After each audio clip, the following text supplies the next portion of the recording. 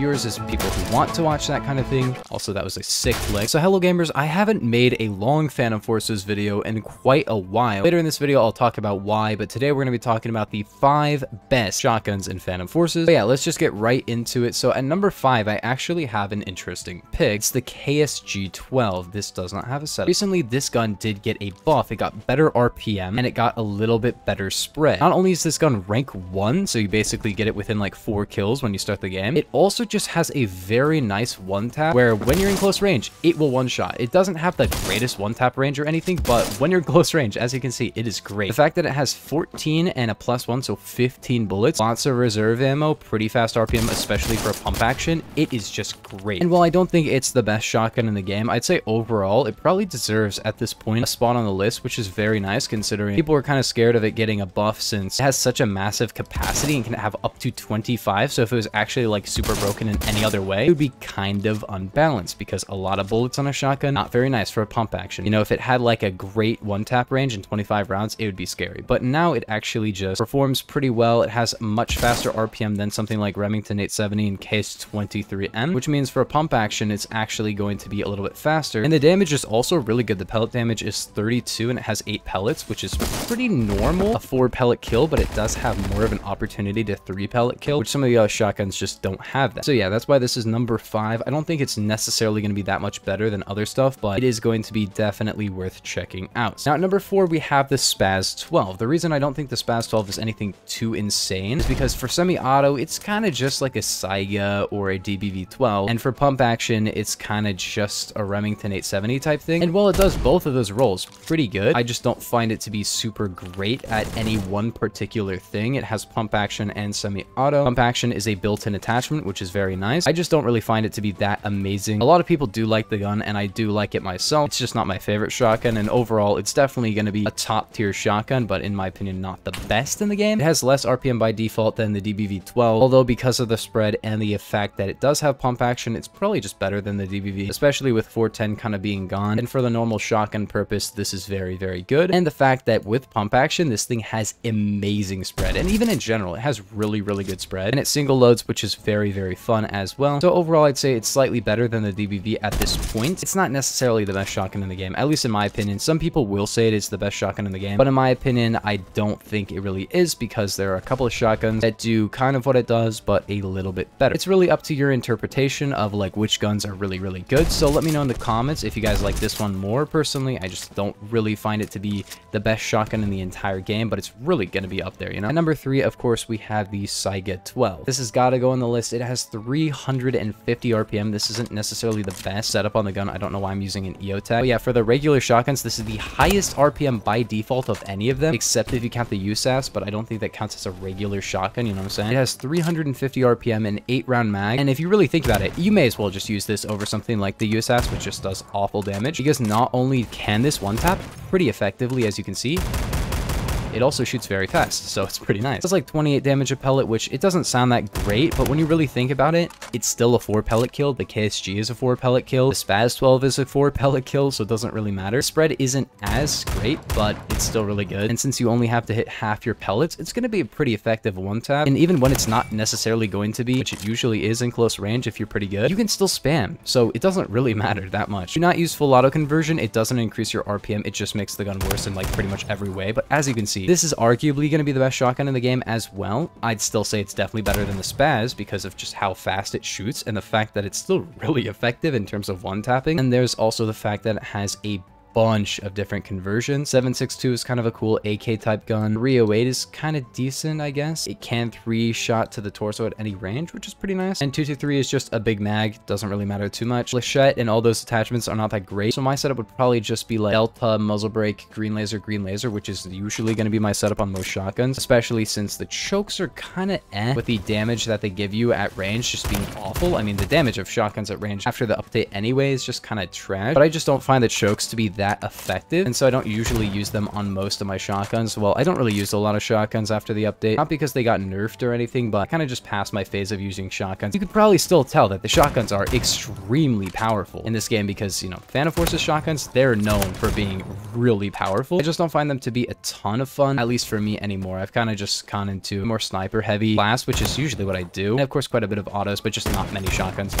But I'm going to be real, like the shotguns, they are extremely fun to use and extremely powerful. So yeah, the Saiga is really going to be up there, as you can probably tell. You can just absolutely rip through people, and the fact that it has a better reload time now, even though it doesn't do as great damage and it has worse spread than it used to, it's actually kind of better because the reload time isn't so atrociously bad. That was the main thing that made the DVV kind of a little bit in some ways better, but it's really up to you. I'd say the Saiga 12 is definitely going to be better though because of the RPM difference. But for number 2, we have the KS23M. Now you're probably confused because you're like, this has got to be the best one in the game, right? Well, yes and no. The KS23M is extremely powerful, and you could still say it is the best. However, there is one shotgun that I just find to be really good in every regard, but I will talk about the KS23M. It does do pretty much the highest damage, except for like double barrels, of any shotgun in the game. It does 37 to the body in close range, so it will only require 3 of its 8 pellets, which is crazy. That's like 40% of its pellets to hit. So actually like 35, no, it's about 40%. Regardless, it doesn't require as many pellets to hit, and it has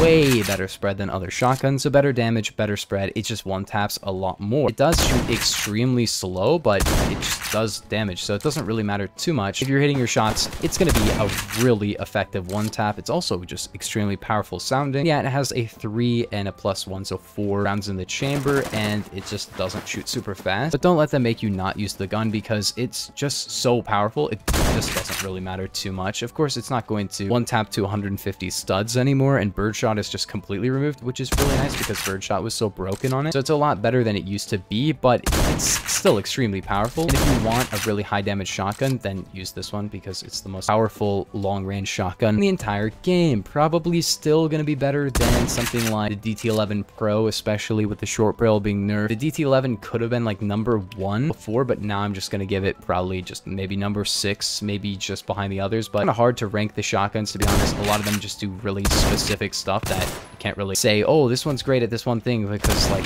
one of them is supposed to do one specific thing. Like the double barrels, of course they're not gonna have a big mag or, you know, anything like that. That's not their point. Their point is that they have 2 bullets. You know, that's the thing about a double barrel. Either way though, the KS23M, it's great. It has so much reserve. It has tiny magazine and such slow RPM that you will never run out of bullets, and it will always kill. It'll be a one tap in close range like 95% of the time, and up to like 100 studs it will probably one tap more often than not, but not all the time. It used to be pretty much all the time, but now it's going to be a little bit less effective at like medium ranges. However, it will still usually one tap, and if you're not going to hit one shot, it's probably going to 2 shot, which isn't really too bad with like 65 RPM if you think about it. Since a lot of snipers aren't going to be a torso kill at the ranges that this will be probably a 2 shot, they have about the same RPM, and this is just easier to hit stuff with. So yeah.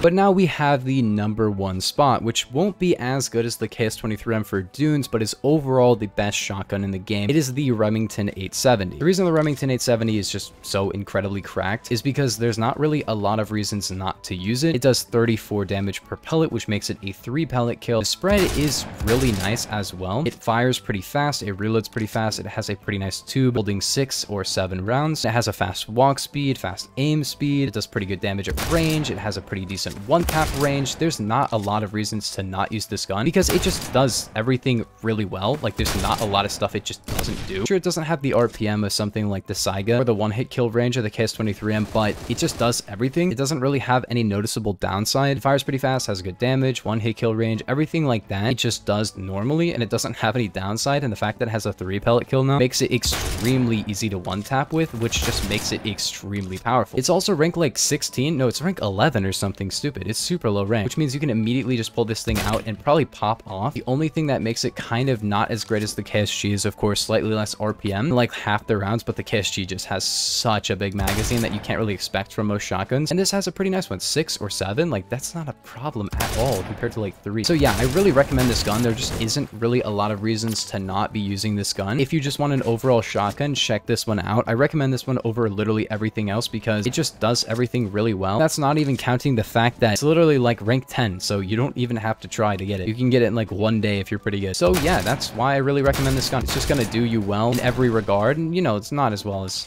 some aspects of something like the KS23M or Saiga, but it's really good. Just use it. It's great. So that's why that's number 1. You know, number 5 was KSG, and that's just because it's got a big mag. Number 4 was the Spaz because it just does a couple of really nice things, and it's overall pretty good. Next up, you had the Saiga, and that's because it shoots so fast. KS23M was the damage, and this one is literally just everything. Yeah, but if you guys did enjoy, though, that's going to do it for the actual talking about the gun segment, but I recommend you check out this part of the video because I will be talking about why I have not been uploading as long videos. You could call it like burnout, I guess, but I just really haven't been enjoying Phantom Forces quite as much, and I really like the game. I just have been enjoying some other games, and I've also been extremely busy, so that's why I've had to upload some shorter videos. But when I want to make my longer videos, it's usually just non-Phantom Forces videos, which is because Phantom Forces is fine, but I do like playing other games. And I did talk about that in other videos as well, but I wanted to address it after not uploading as long Phantom Forces videos, but hopefully I will be able to make some longer videos. The reason I say hopefully is because if I feel like it, YouTube is extremely self-paced. You know, you can't really force yourself to do something too much. I mean, you can for a while, but then you'll just burn out and never want to do YouTube again, so I don't want to do that. I want to take it slow, but I also want to make some Phantom Forces videos because, you know, that's the majority of my viewers is people who want to watch that kind of thing. Also, that was a sick flick. That's a brief explanation. You know, I'm not quitting Phantom Forces clearly because I'm still uploading videos on it, but hopefully I will be making some more Phantom Forces videos in the near future, as in like the next few days and stuff, and continuing to go for a while. And longer ones. I want to make some longer videos. Hopefully I can stream as well, but I don't know. If time permits, I will do that, but maybe not. But yeah, gamers, if you guys did enjoy, that is top 5 shotguns and Phantom Forces. If you want to see some more top 5 videos, let me know in the comments which category I should do. I